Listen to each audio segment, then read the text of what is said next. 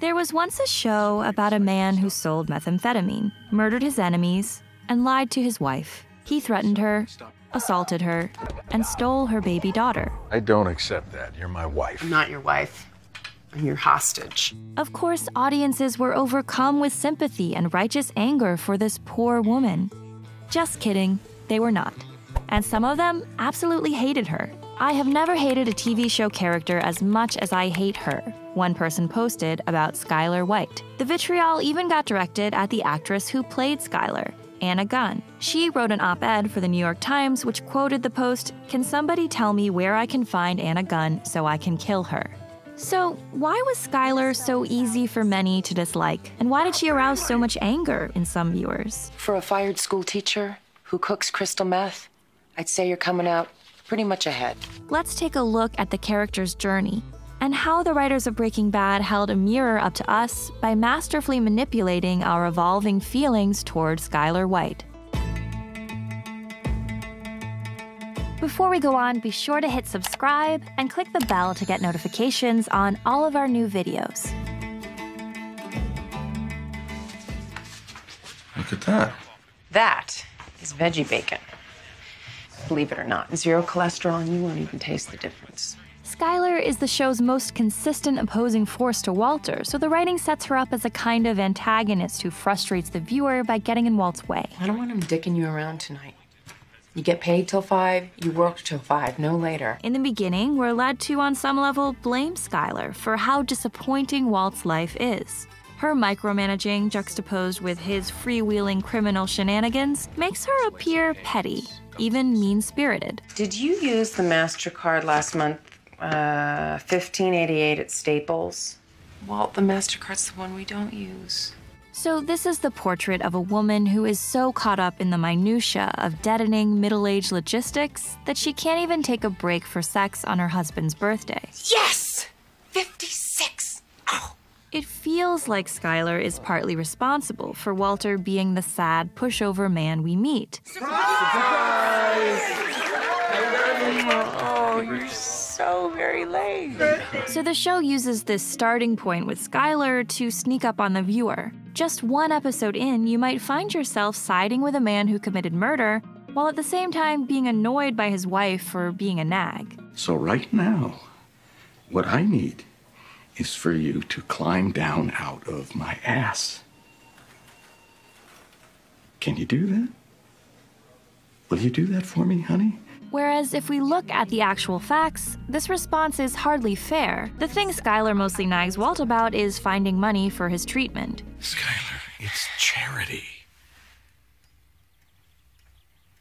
Why do you say that like it's some sort of dirty word? And that makes him furious because it reminds him of his inability to provide for his family. I don't like the way you talk about my private affairs. Unlike Walt, Skyler is not at all prideful. Got myself a job today. As big as you are. Vince Gilligan, the creator of Breaking Bad, knew Skyler had to be strong-minded and strong-willed from the get-go, so that she'd be a worthy opponent for Walt later on. So if Skyler were weak and helpless, it would be harder to get the audience on Walt's side when he's mistreating her. You have to tell me what's really going on right now. Tell you what? The lesson here is that it takes two to create the dynamic of any marriage. Joan Epperman, you know Joan, suddenly has to go through all these photos and turn them down because they show cleavage. Did you get enough pancakes, sweetie? The viewer might subtly blame Skyler for Walt's sad state, but really Skyler is hurting Walt's pride not through anything she does, but simply through her very existence. She is strong and capable, and so he seems less so by comparison. Back at work soon? Since, you're scheduled for surgery, I just thought it might be a good idea to have some money coming in.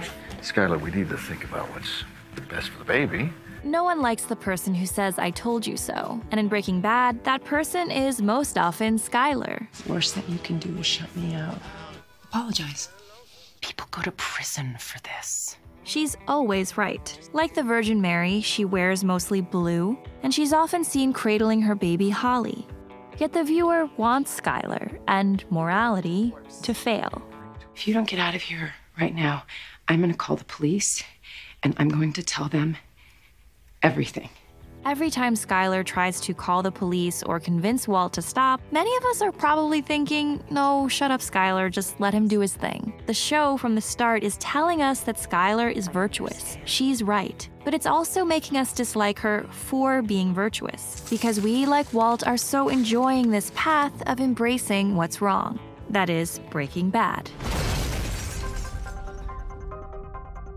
The writers throw in a lot of small details that make it easy to dislike Skyler for specifically feminine sins. In early seasons, most of her scenes pointedly show her doing something traditionally linked with female vanity, putting on lotion, taking a bath, brushing her hair. So an impression is built up that Walt is out providing for the family at great personal risk, while Skyler is at home complaining. So where have you been this time? And later on, Skyler commits more specifically feminine sins, like smoking while pregnant. Perhaps you might know something about this. Perhaps I don't, Walt. Perhaps I smoked them in a fugue state. Viewers want to see Walt take risks, be powerful, and provide for his family, largely because we've been socially conditioned to think of these things as male duties, even male birthrights. You know why I do this. I want security for my family. The story is infused with our social assumptions about emasculation and reclaiming lost masculinity. You gonna man up or you gonna puss out? Part of what's happening as Walt becomes Heisenberg fits this narrative that he's finally becoming a real man. And meanwhile, Skyler is failing in her role as a real woman by getting in the way of that manhood, and by not embodying supposedly feminine qualities like being submissive, caring, and sweet. Well, I'll tell you what, why don't you do the grocery shopping, and then you can get whatever you want. So the writers use our shared gender baggage to manipulate us into some very questionable identifications that we need to revisit later on as things keep going south. At the same time, the strategy of villainizing Skyler partially backfired on the writers, because not everyone did revisit why they'd been so quick to blame her. At times, the show made it too easy to glorify Heisenberg Walt, and those viewers who took it too far, like, for example, threatening Anna Gunn, were seeing no problem with the misogyny underlying that intense resentment for Skyler. Once again, he'll blame his bitch mother for taking away what his loving father has given him. In season 3, the audience's dislike of Skyler is expressed through Walter Jr. I mean, why you gotta be such a bitch? Hey. It's as if the writers decided, hey, now we'll show the audience how their dislike of Skyler looks from the outside. Skyler is doing everything she can to protect her son from finding out about his father's activities. I don't want my son to find out that his father is a criminal. Which is also protecting Walt. But Walter Jr. only sees fault in his mom's actions. Even when he gets a version that's closer to the truth about his dad, Walter Jr. reacts with absolutely no judgment for Walter, but only admiration. Dad, you're such a stud. How much did you win exactly? If before Skyler is hated for being strong, in season 3 she starts getting blamed for being weak and not leaving Walt. But actually, the first thing Skyler does when she learns Walt sells drugs is find a divorce attorney. Do you feel you have a good understanding of you and your husband's financial situation? It's just that getting divorced turns out to be very complicated. Skyler initially has no intention of using Walt's drug money, but she's already been unknowingly using it. Skyler, how do you think we've been paying our bills these last 6 months? Then Hank is attacked by the murderous cousins, and Skyler makes the decision to knowingly use Walt's money to pay for treatment. You will take our money. Use it to take care of Hank. This decision invited a new wave of hate against Skyler, as viewers accused her of being hypocritical. And it does seem that Skyler is seduced by the money. As Saul puts it, I guess people see those zeros dance before their eyes. It's kind of like highway hypnosis. But Skyler's hypnosis also mirrors the moment when Walt first sees a similar volume of cash in season 1. For both, it's a turning point, and not for the better. But Walt is often admired by viewers for his desire and ability to earn money. I'm in the empire business. So the question remains, Why do we blame Skyler for the things we excuse in Walt? The money's also not the only reason for Skyler's eventual acquiescence to Walt. For most of season 3, she's unwillingly forced to interact with him, because he literally refuses to leave. Walt breaks into their home. We can't arrest a man for breaking into his own house. But when she tries to call the cops on him, this only makes her son angry at her. You called the cops? On Dad? Skyler is completely helpless, a hostage in her own house. And she begins to show clear symptoms of Stockholm Syndrome. We have a history. He's the father of my children. And maybe what he did, He did it for the family, right? And eventually she falls into the same trap that Walt does in season 1, the trap of believing her own lies. I think that you're into gambling. Walt and I, we've had our problems lately. You know that. And, what it all came down to really was money. For better or worse, he wanted to provide. But these lies aren't hypocrisy. They're self-preservation. She's trying to make an unlivable situation livable. Someone has to protect this family from the man who protects this family. Season 4 Skyler is in full-blown accomplice mode, and not surprisingly, she's really good at it. If you're gonna launder money, Walt, at least do it right. She manipulates Bogdan into agreeing to sell the car wash. No call. Just wait. She's so thorough that she prints out an entire script to make sure their gambling story holds up for Hank. The next logical question Hank will probably ask is, where are you getting the money? To which I'll say, we want to tell you the whole story. It's a doozy, so hold on to your hats. But when Hank compliments Gail Bedecker, Walt almost undoes the cover-up Skyler's worked on just because his professional pride is wounded. Genius? Not so much. To my eye, all this brilliance looks like nothing more than just simple rote copying. Probably of someone else's work. So Skyler turns out to be better at Walt's game than he is. How did Hank find out? It was me.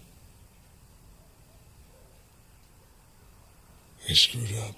Skyler's altercation with Ted Beneke repeats the same situation. Skyler provides Ted the money he needs to pay the IRS, but he immediately spends it on flashy purchases. 3 hours after leaving my office. He bought a Mercedes SL 550. While all of Skyler's actions are calculated to help herself and others, the men in her life are primarily occupied with their own self-image. So buying that car, that was protecting your family? At every turn, Skyler has to navigate the prejudice, unfairness, and at times idiocy of a world that's built to accommodate men with big, fragile egos. At the end of season 4, Skyler comes to know firsthand that Walt is more than capable of murder. You're gonna show some kind of mild relief that I'm alive? I am relieved, Walt. And scared. Scared of what? You. Say hello to my dear friend. For those who are still wondering why she doesn't go to the police at this point, the answer is pretty obvious. All I can do is wait. Wait for what? What are you waiting for? For the cancer to come back. Because of the Breaking Bad tone, the circumstances of Skyler's abuse may feel mythical and slightly comical in some ways, but the feelings portrayed by Anna Gunn are very real and very tragic. I can't go to the police. I can't stop laundering your money. I can't keep you out of this house. I can't even keep you out of my bed. Breaking Bad eventually pushes us to wonder if we might have chosen the wrong side. Anna Gunn wrote that she came to conclude people's hatred of Skyler had, quote, a lot to do with their own perception of women and wives. Because Skyler didn't conform to a comfortable ideal of the archetypal female, she had become a kind of Rorschach test for society, a measure of our attitudes toward gender. The way each of us reacted to Skyler may have said more about us than it did about the character. Yet it became clear that because viewers tended to see Skyler as an obstacle to Walt's plans, her character inspired sympathy most when Walt did not. The The more invested we are in Walt, the more inclined we are to judge Skyler unfairly. And the more horrified or disillusioned we get with Walt, the more we can acknowledge the terrible life that Skyler is persevering through. So the writers masterfully played us when it came to this couple, not once, but twice. They gave us a man who was turning irredeemably evil fast, and somehow they got us on his side and made us stay on his side much longer than seemed possible. And they gave us a woman who was strong, mistreated, and trying to keep her family alive. They gave us all the facts, and somehow we ignored them. You need to understand. I have to hear one more time that you did this for the family. I did it for me.